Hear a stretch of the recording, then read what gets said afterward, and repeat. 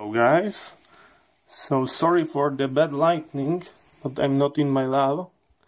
As you can see over here, I've got a DCCU for the Clansman series radios. This is the direct current charging unit. As you can see, I've got leftover of 1 amp hour Clansman 24 volt batteries. Currently I'm repainting the aluminium casing and I'm going to replace the cells. As you can see, I've got them prepared, but when I was opening that, I managed to broke the, as you can see, the diodes, which was used for the detecting the full charge. Here is the terminal for the radio, and this is the socket for the charging. So let's see how it looks like. So how they are detecting the charging. So this is quite simple.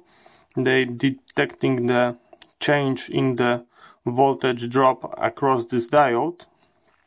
There are 2 diodes in series and they are getting about almost 1 volt of voltage drop, like 0.9 volt. They are in series. As you can see, the black, the negative side go to the negative, and we've got over here our cold detector and our hot detector. So this one goes on the battery, this one goes on the shell. And I will show you in a second how it looks like when it's working, but little bit of theory. So what they are doing, they made a very simple circuit, so they are working like negative feedback.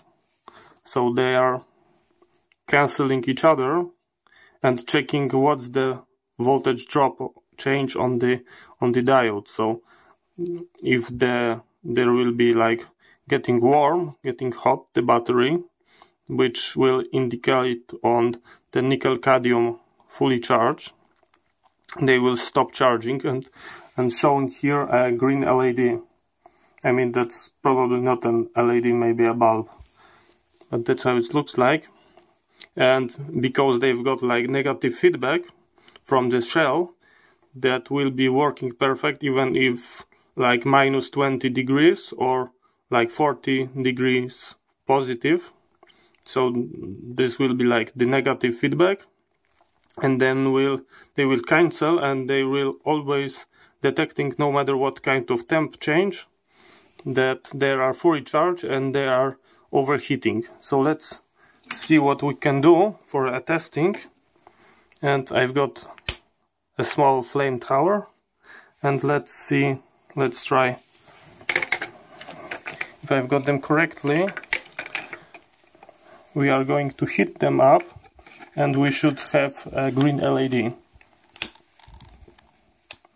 And as you can see, we've got charging complete.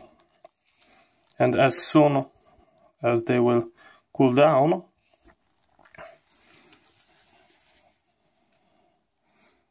as you can see now, our charging is in progress.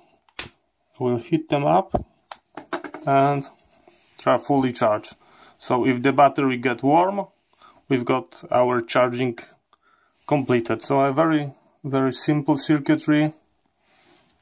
As you can see, I find out there is one big problem, safety.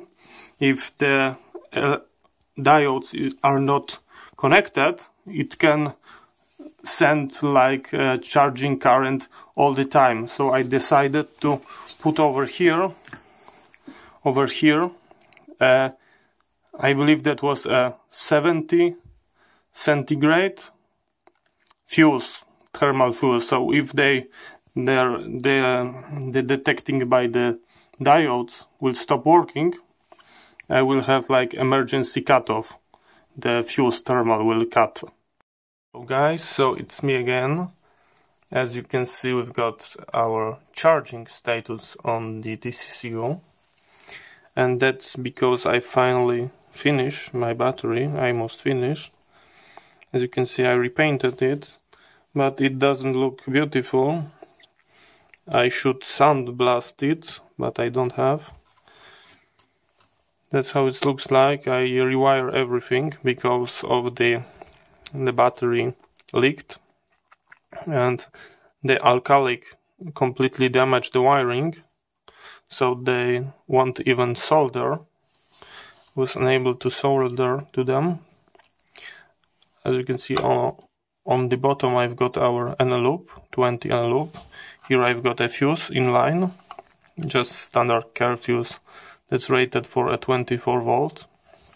Under this tape we've got our temp sensor, which I just distinguish myself to be red. We've got our thermal fuse for the 70 Celsius degrees. Here I put myself an emergency disconnect, so I can just break the ground in case of anything bad happened. As you can see, I solder. I use the crimp terminals, not solder, just like on the original. Here I've soldered to the charging connector, and I secure everything by the silicone, so it won't shake off and break apart, because we wouldn't like that. And that's how it looks like. So right now we are charging. We are waiting for warm up. I can feel that's getting a little bit warmer, so that's a good indication that we are charging well. And when they will be warm, we should see a green LED and completed charge. So I'm waiting to see this, and then I will decide. Maybe I will put a foam over here and seal it completely off, or maybe I will left it like that and just put something under and then put the cover. So I will see. I don't need actually to be waterproof, so I wouldn't submerge it underwater. So maybe I will left it like that. Just add some foam over here to make sure it won't rattle, but there is like quite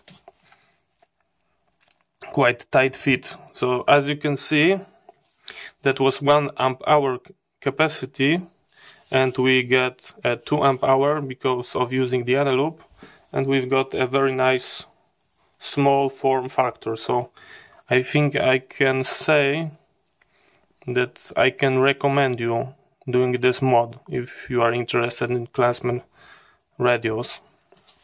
And by the way, that's the diodes I use on the temp sensor, and I recommend you using from 1 baht, so they will have like same parameters and same the voltage drop.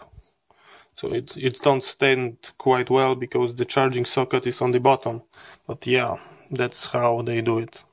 So thank you for watching. We see ourselves next time when the charging will be completed. Okay, so it was like 15 minutes, and as you can see, we've got a completed green LED. I can clearly feel the battery are warm, so I can tell you that they are fully charged, and when they cool down, we are going to go again to the charging process and then to the charging completed, so they will keep them like a full top charge. But of course I'm going to disconnect them as soon as I will hit a fully charged. So that's how it looks like. I think I can put the lid on and give it a try. So thank you very much for watching, and bye bye.